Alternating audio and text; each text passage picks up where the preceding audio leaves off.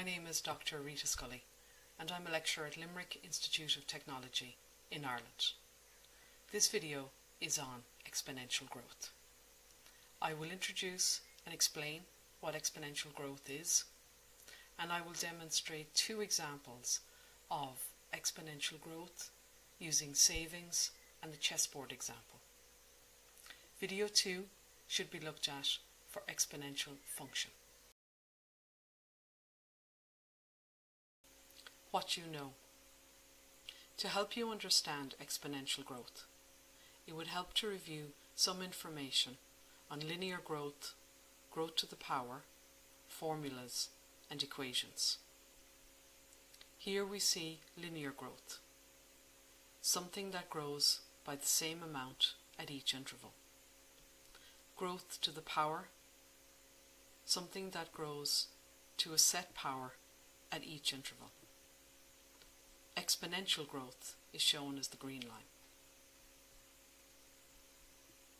Formula, a concise way of expressing information symbolically. Equations. An equation is a statement that states the equality of two expressions.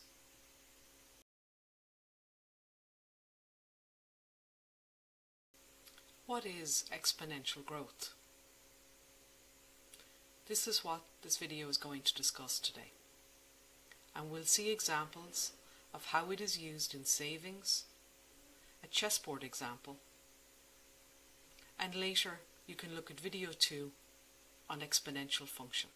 Exponential growth is growth that increases by a constant proportion. It is a specific way that a quantity may increase over time. It occurs when an instantaneous rate of change of a quantity with respect to time is proportional to the quantity itself. Exponential growth is described as a function. It is used to explain something that always grows in relation to its current value, such as doubling, trebling, and so on.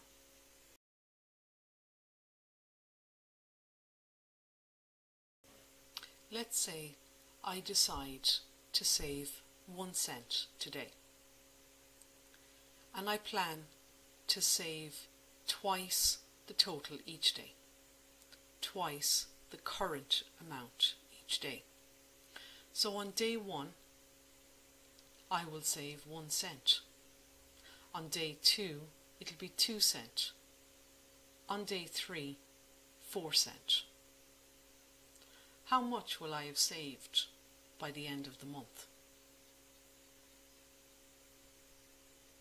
By day 14, I'm at €81.92. But by the end of the month, I've saved a lot more. Let's look at this as a formula. A quantity x depends exponentially on time t if x equals a by b to the power of t. A is the amount you begin with, in our example 1 cent. B is the rate of growth, in our example twice, it doubles. And t is the time this growth goes on for. In our example it was 31 days. So A is 1 cent, B is 2. T is the number of times it occurs. Let's see what our savings would be on day 23. It would have occurred 22 times. So our formula will be x equals 0.01 multiplied by 2 to the power of 22. X equals €41,943.04 on day 23 of our savings. Another example that is often used is rice on a chessboard. On the first square, 1 grain of rice is placed. Then its current value is doubled. So 2 grains of rice on the second square. Its current value is doubled. 4 grains of rice on the third square. There are 64 squares on a chessboard. So we'll use a formula. How much rice do you think will be on the last square? Even a guess to the closest billion? Our formula is x equals a by b to the power of t. In this example, a is 1, the amount we start with. B is the rate of growth, 2, it doubles. And t is the number of squares, in this example, 64. So our formula is x equals 1 multiplied by 2 to the power of 64. On the last square, there will be 18 quadrillion, 446 quadbillion, 744 trillion, 100 billion grains of rice.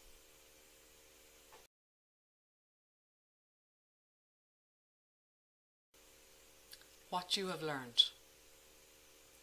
Exponential growth is growth that increases by a constant proportion.